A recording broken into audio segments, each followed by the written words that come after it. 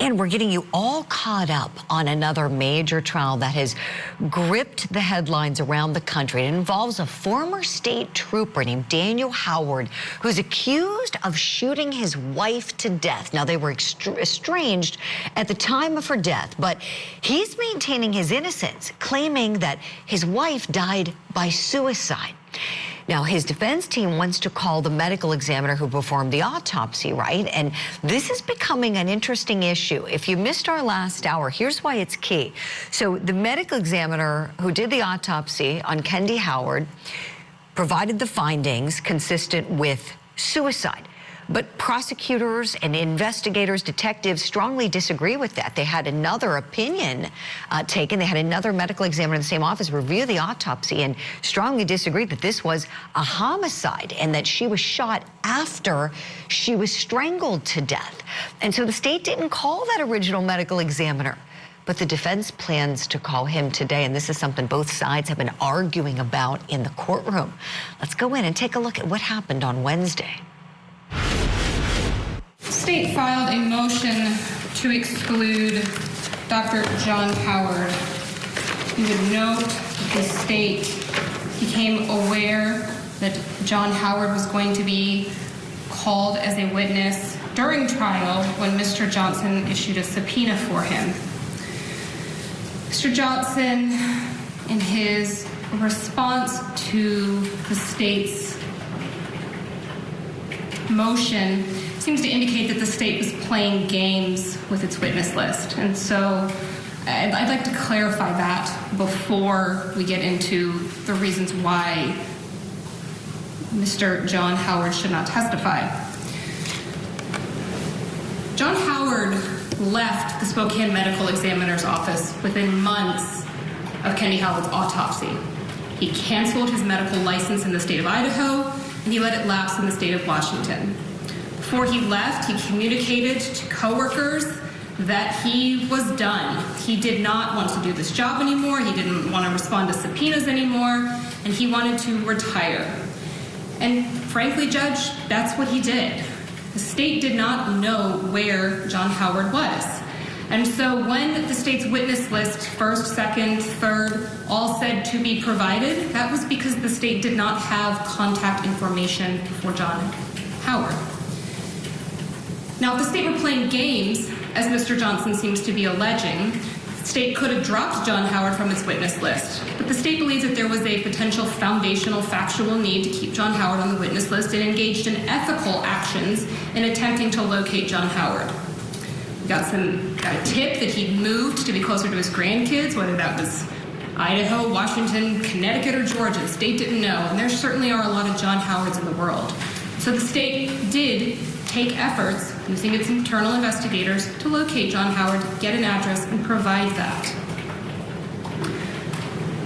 But what wasn't happening while the state was making those efforts is that Mr. Johnson was not complying with the basic principles of ICR 16.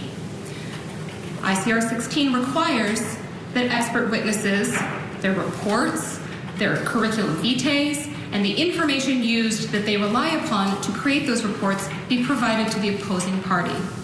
Even more so, Your Honor, in this particular case, there were scheduling orders in place, not once but twice by this court, providing deadlines for the parties to provide that information to one another. At no point did the state provide to Mr. Johnson a CV for John Howard. At no point did the state indicate that it was going to call John Howard as an expert witness with a notice, as it typically does. John Howard was not called at the grand jury, and there was nothing in the record to indicate that the state was going to be utilizing him as an expert. In 3 years of this, the state has not reached out to him one time. He was not hiding. He didn't take long to find. It didn't take an active investigation. So certainly the state was aware that we were calling him, both by our pleading and by our numerous records, and he's a necessary witness, and the state is at no surprise, Your Honor. And frankly, every single expert has relied on his opinion. He's a necessary witness to offer that opinion. So if you understood all of this, why didn't you list him as an expert witness? It seems like he's your number one expert witness. Why didn't you list him as an expert witness and provide his opinion to the state? So the state has his opinion. Well, have you talked to him since? I've confirmed that I got a hold of him, confirmed. I confirmed that he'd be willing to testify. I have not subpoenaed him. I started to, but I have not subpoenaed him. He is going to be here tomorrow. Have you discussed his opinion with him? I discussed his opinion with him. I have not shared any other experts' reports. I have not talked to him about Dr. Morrow. I have not talked to him about Dr. Desmond. And you didn't think you had an obligation to tell the state what his opinion was going to be, pursuant to the scheduling order and the rules of discovery that require expert witness disclosure? His opinion is the autopsy report, Your Honor. I don't find sufficient prejudice to the state that would permit the exclusion of what is possibly one of the defendant's most important witnesses, which is almost his only witness to contradict the state's medical witnesses. I'm not saying he's going to successfully do that one way or the other, but the defendant has a right, a due process right to present his defense, and to exclude that, I think, would be an abuse of discretion and extremely harmful to the defendant's right to a fair trial, where I don't find the defendant himself had any role in this late disclosure. In Idaho, one of the cases I reviewed, they approved a monetary sanction on defense counsel to impress counsel with the importance of following the rules of procedure and discovery. And I may do that. I may impose a monetary sanction on defense counsel for not complying with discovery, but I'm going to reserve my judgment on that for this moment. But ultimately, I'm not going to exclude as the ultimate sanction Dr. Howard. Oh, this is tough. The state's in quite a bind. And I'll tell you something else that's interesting. So you're hearing about Dr. John Howard, right? He is the medical examiner that did the autopsy on Kendi Howard, and he's the one that the state is saying is very close to retirement, anxious to get out of the office, overlooked some things that were very apparent, indicating that this was a homicide, not a suicide. He shares the same name as the defendant's father. So the defendant's father is also John Howard. There is no relation whatsoever, but this could get a little confusing today because they're both going to be witnesses here. So we've got John Howard, the dad, and Dr. John Howard, the ME, both to be called today at noon Eastern time when this case picks up. So let's talk a little bit about this. This can be tough when you're on a case and you are an advocate, one of the lawyers, you're serving as a prosecutor, or maybe you are the affiant, the police officer who signs their name to the affidavit of probable cause and the filing of the charges. When you disagree with one of your experts, it can be bad, it can be embarrassing. And so let's talk a little bit more about that. I have a great guest on the show with me. He served in law enforcement for many years at the state level, at the federal level, worked in corrections. He owns his own consulting firm now. Michael T. Wilhite Sr. on the show this morning.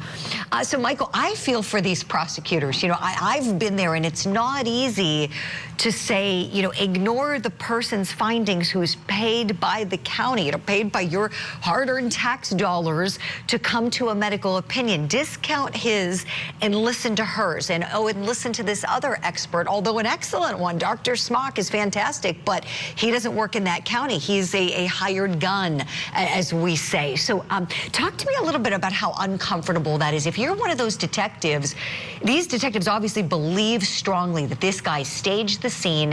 He killed his wife. He was someone that she was terrified of, and they're saying, no, we want a second opinion. How would you be urging your advocate, Michael, to tackle that at trial? I have to admit, you're looking at the prosecution and an attorney's office, and you're like, this is amateur hour at the Apollo. How on earth did we get to this point? I love that you always tell it like it is, Michael Wilhite. You call it like you see it. And this is just crazy. I truly believe, first of all, how do you not be able to get in contact with one of your key witnesses, key testimonies? How do you not do that? And so basically, not being able to rely on the original examiner's findings, whatever it is, whether he was checked out because he's retiring, or just checked in but just inadequate, not doing his due diligence. Again, they should have dropped him like a hot potato and went on to another examiners, have them do it, and just and I suspect I know what happened. In the midst of all this, he does his examination, he finds what he's going to find, and in the midst of all that, he retires. So now during retirement, he wants to be paid as a consultant. Sure. To come back. That's probably what happened. Right. And the defense is willing to do it. Yeah. The defense is willing to do that, but the prosecution said no. When you did all this you were a government employee. Mm-hmm. But again, this just adds more weight, more doubt to the defense that this probably was not a homicide, although suspected was. But the judge hit the nail right on the head.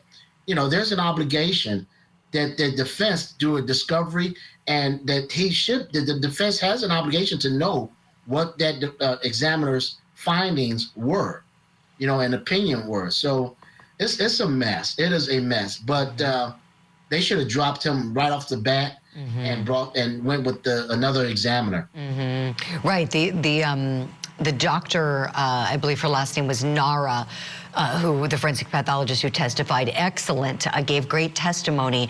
It's just tough. It's really tough when you disagree with your expert's findings and you get a second opinion. Mm-hmm. And so I can't blame this defense team. They are doing exactly what I would do if I was on the defense side. I would bring that doctor right in, make him look great. Michael Wilhite, we're going to talk all about it today on the show. Stand by if you would kindly, my friend. We've got to hit our first show break. When we come back, we're going to hear from the defendant's father. Same name as that medical examiner, John Howard. He's talking about their visit the day before the fatal incident that's in question. The first parents in America to be charged in a mass school shooting. Involuntary manslaughter and 4 counts of it. The gun recovered from the shooter was the same gun that was purchased by his father. Jennifer was found guilty. Who is responsible for storing the gun? Now the school shooter's father is set to stand trial. My husband is. The school shooter dad trial. Live coverage today on Court TV.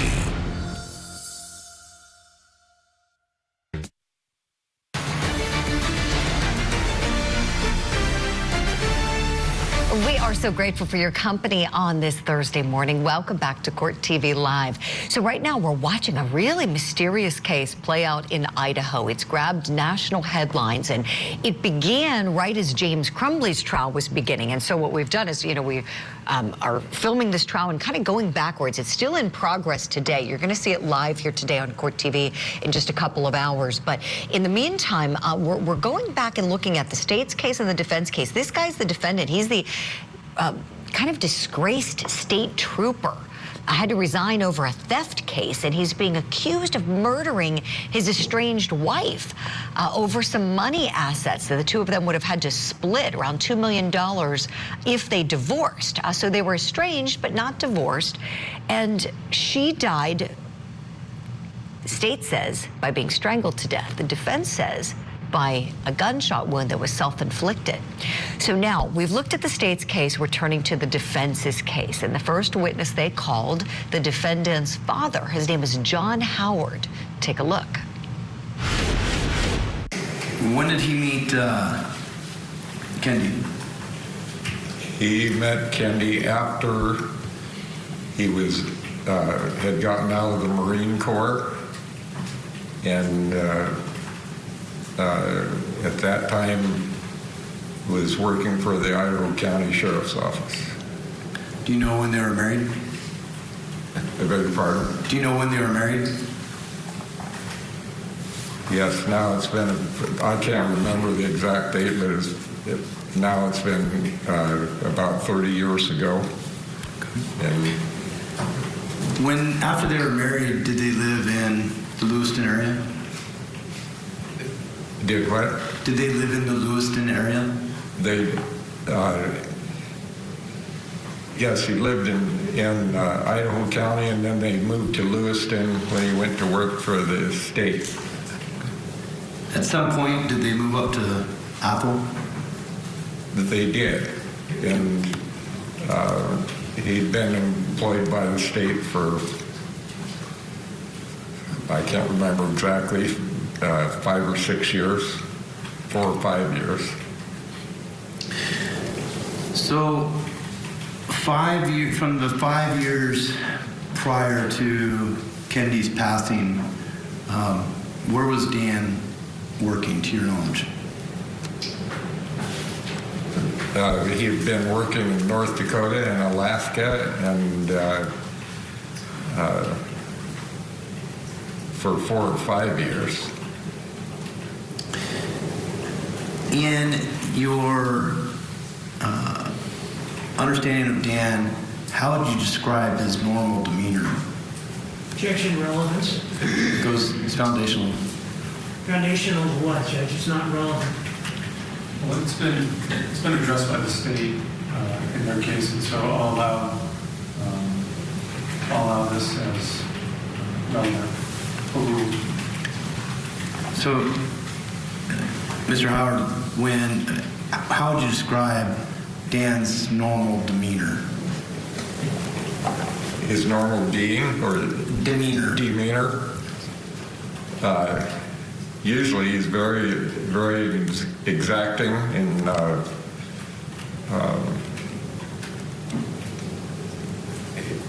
projects that he started, complete them.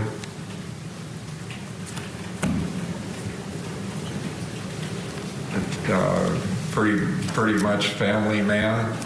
Around the end of 2020 and 21, were you aware of a possible pending divorce between Kennedy and Dan? Yes. Okay. Was that, were you aware of that prior to or after February 1st of 2021? Yes. Which one? Was it before or after? That was before, a couple days before. Did Dan come down to your place on February 1st, 2021? He did. Okay. Why did he come down? He came down to visit. Dan and Brian Wilkins both came down to visit. Okay. So Brian was with him? Yes. Can you describe, did they stay with you that night? What was that? Did they stay with you that night? Yes, they did. I had company. A friend of mine was, I just brought another load. I was still moving in. So there's 4 of us there when they came down, and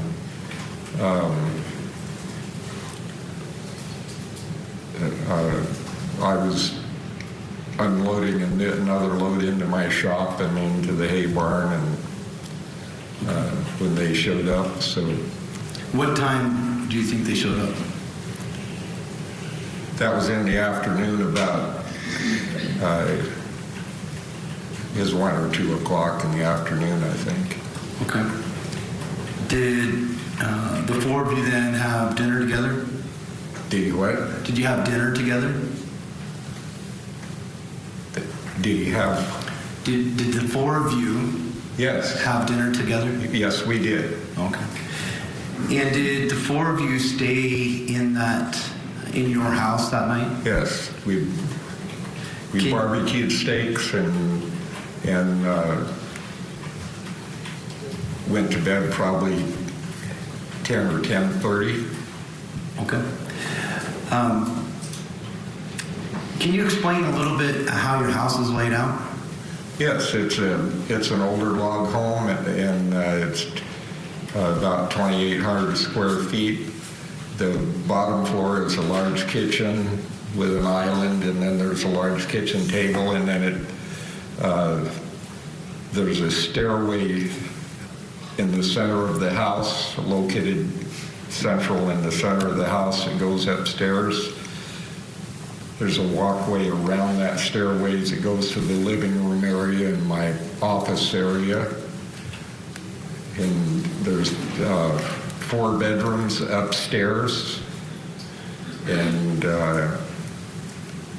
2 couches and lounges downstairs in the living room. It's a large living room. And is your room one of the 4 rooms upstairs? Yes, my room is a master bedroom upstairs. It's just a little larger than the other 3 bedrooms. There's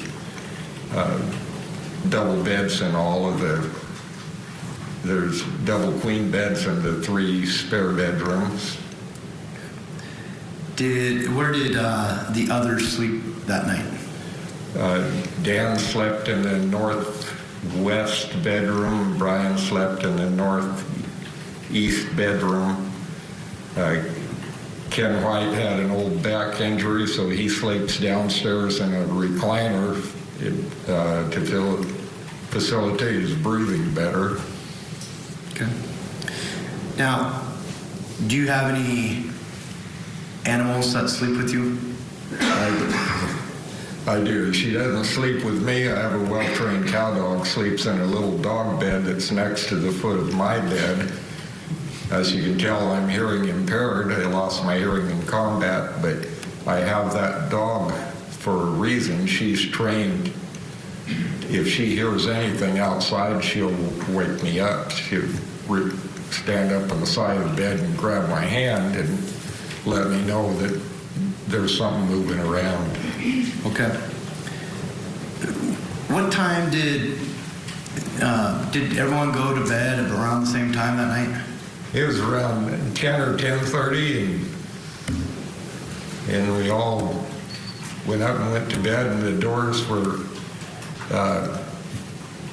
I leave my door open into a hallway. There's 2 bedrooms. There's a short hallway, 2 bedrooms on each end of the hallway. The hallway runs central, north and south, and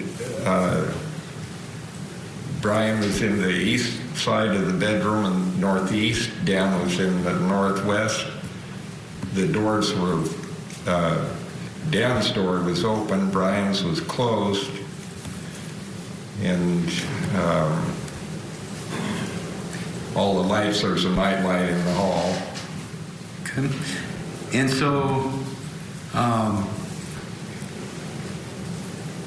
to your knowledge, did Dan get up and pace at all that night? No. That dog would have been up and getting me up if that would have taken place. All right, what do you think of the first John Howard we're going to hear from, right? I told you this is the defendant's father, John Howard. First defense witness called, but they're going to call Dr. John Howard, no relation, the medical examiner who did the autopsy on Kendi Howard, later today. I want to bring in my guest now. He's a retired DEA supervisory special agent. He served in the Department of Corrections. He's done work as a state trooper, has had an illustrious career. Michael T. Wilhite with us today. Michael, the allegation from the state is that Dan Howard was a disgraced trooper who staged the crime scene to make it look like his wife died by suicide, shooting her in the mouth after she already was strangled to death by him. He calls 911. Dad's the first witness called. Dad wasn't there at the time, right? But he's kind of painting the picture. Tell me what you think Dad is doing for the defense case, Michael. Oh, definitely. Dad is there to, and they're aware that his memory is kind of, is not exact. He's an older gentleman. But Dad is basically there to put a softer tone to the defendant. He's there to relate to the jury or to the court that my son's a good guy. He's had some bad deals in the past, but ordinarily he's a good guy. You know, Dad, and you listen to the tone that Dad and is talking in. Of course, older gentleman. He's there just truly to humanize the defendant. Exactly, Michael. It's kind of like he's sort of a character witness. It's kind of like he's a way of getting around the rule against character witnesses. You know, you can't just call them in criminal cases. That's prohibited by the rules of evidence. But by calling Dad, making him a fact witness, even though he doesn't have much facts about the incident in question, it's helpful. Great analysis as always, Michael. Thank you. We're at the bottom of the hour, so we're going to hit a break. When we come back, we're going to hear more from the defendant's father as he's describing learning about his daughter-in-law's death. Don't go away.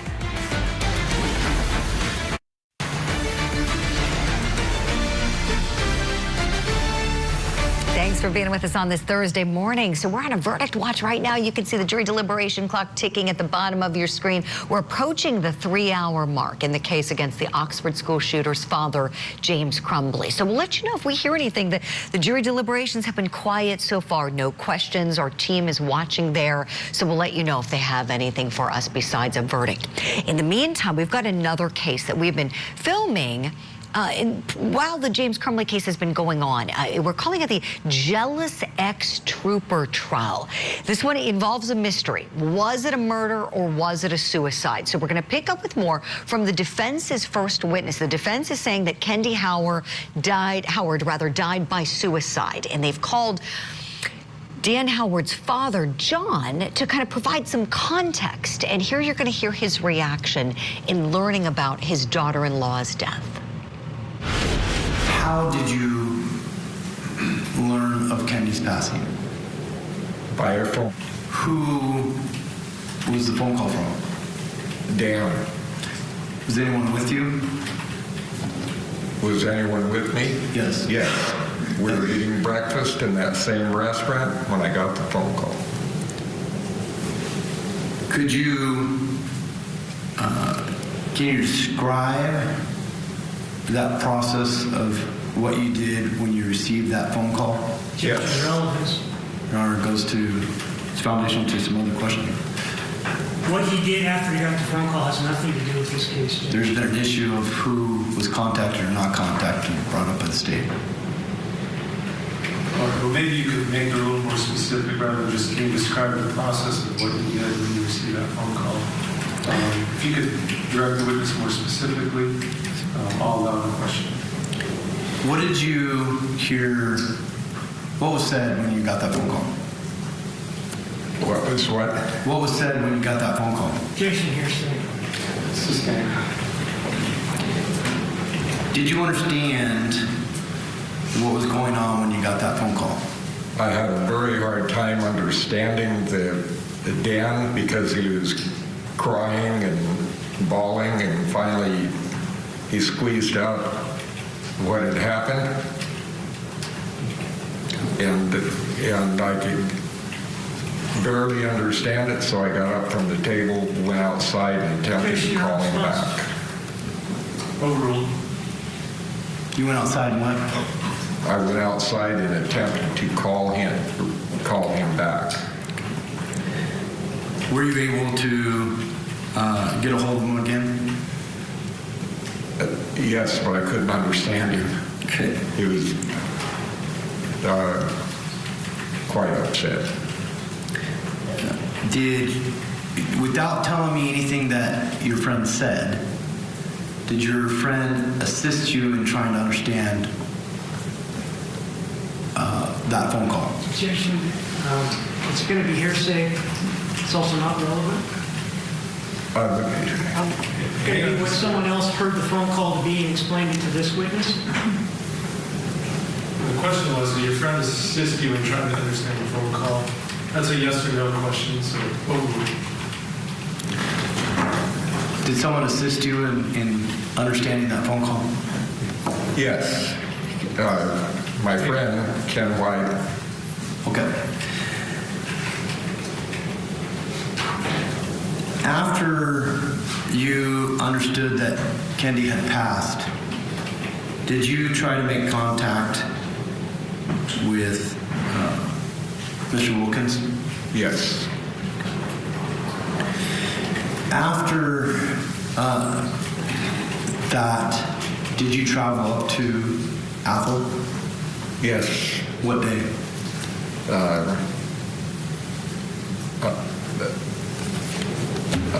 I took care of things and I got to Athol at about 1 o'clock or 1:30, I think. Somewhere between 1 and 2 o'clock. And that was on the 3rd of February? Yes. Did you see Dan? I did. Can you describe his mannerism? Describe his what? His mannerism? He was very upset, and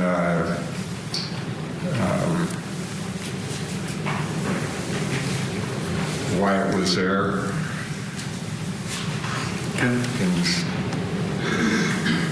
so first there's hugging and crying. Objection, non-responsive. Well, overruled because it's not your witness, so it's not your objection to make. Nonetheless, counsel, he can't just testify in the narrative. So I'll ask him to ask questions of your witness. Later on, were you aware of a memorial down in Kamiah for Kendi? Yes. Did you have any discussions with Dan about attending that memorial? I did. What did you tell Dan about that memorial? Objection, hearsay. It's his statement, Your Honor. But it's an out-of-court statement offered for the truth of matter service, so that's hearsay. What he told Dan? Correct. Okay.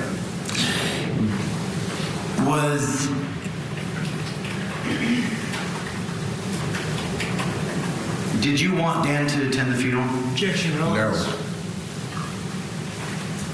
Overruled. Why? Objection, relevance. The state's made an admission. Overruling the objection. There were threats that were rumored and Objection, going on foundation Facebook. calls for speculation. We're talking about rumors at this point, Judge. No. I will sustain that objection. Perfect. So,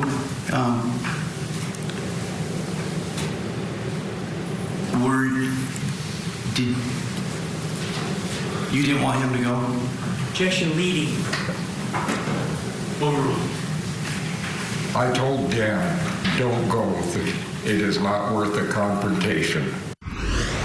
All right, just ahead, we've got the cross-examination for Dad. The state of Idaho asks about his son's short fuse. Don't go away. Ion kicks off the National Women's Soccer League starting March 16th. Brings you in, takes a shot, she scores! Wow! Incredible! Yeah, look. A new Saturday night destination featuring the best players in the world. She's on fire!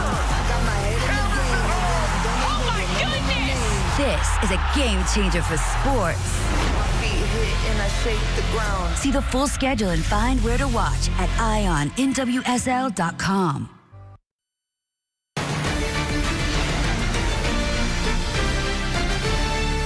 Thanks for staying with us here on Court TV Live. We're getting you all caught up on the jealous ex-trooper murder trial. This one's happening in Idaho. Everything is going to resume live at noon Eastern time. The defense started up its case on Wednesday, calling the defendant's father as its first witness. So let's pick back up with now the cross-examination of Dad, John Howard. You described your son's general demeanor as very exacting. Remember that? What? That your son's general demeanor was very exacting. Do you remember that? Yes. In other words, he wanted things done his way, right? No, that's not necessarily so. Your son was very clear about how he wanted things done in life, right? No, that's not necessarily so. he's just a forthright person that doesn't act, he didn't operate in a helter-skelter way. He planned ahead, didn't he? He what? He planned ahead when he wanted to accomplish something, didn't he? If he had a project, sometimes he would do that, yes. And he told us he would go through and finish those projects, wouldn't he?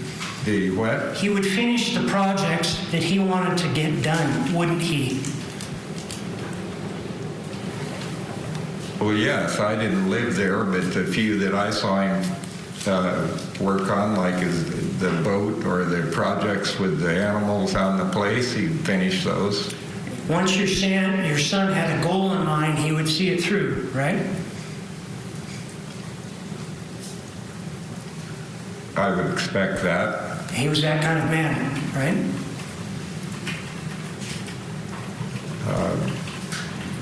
Like I said, I didn't live there. I didn't see it all the time. The few times that I visit, I was pleased to see the shape the place was in. And he would go forward with a plan and put it into effect, even if he didn't really want to go through the details of that plan, but he would do it to get to the end result, wouldn't he? Calls for speculation on it. Overruled.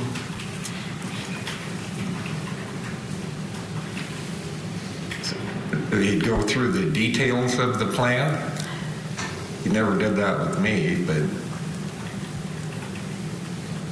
Okay. Your son had was quick to anger, wasn't he? He was what? He was quick to anger, right?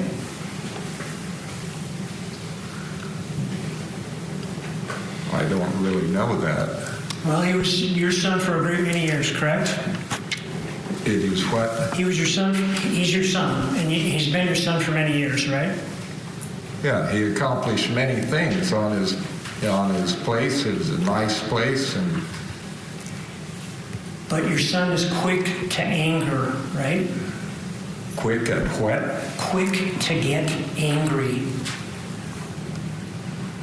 He's quick to lose his temper. No, I don't think that. I've never thought that. He was quick to tell Kendi what to do and how to do it, right? I never witnessed that. You knew that Kendi wanted a divorce, right? Dan had told me that they were getting a divorce. Dan didn't want to get a divorce, did he? What? I don't know. When I heard about it, I was told that they had both agreed to it and were making a list. Dan likes his money, doesn't he? What? Dan likes his money, doesn't he? I've never asked him about that. But you've known him quite some time, right? His normal what? You've known your son his entire life, right? No, Besides liking his money, Dan also likes his property, right? You're telling me how I view my son? I don't view him like that anyway. Does Dan like his material possessions?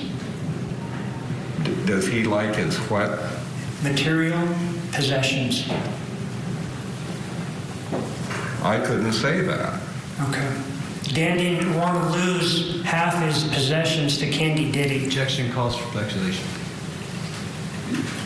If he knows. That would be something I know nothing about. Okay.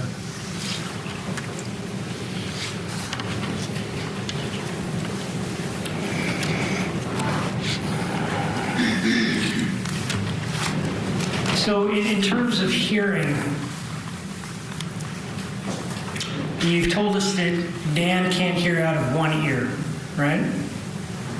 He can't what? Hear out of one ear, right? That's correct. But he can hear out of the other ear? Yes. Okay, so you can talk to Dan and he can hear what you have to say, right? Yes. I'm usually make sure I'm close enough so we don't have a problem. He hears me quite well. Dan can hear loud noises, right?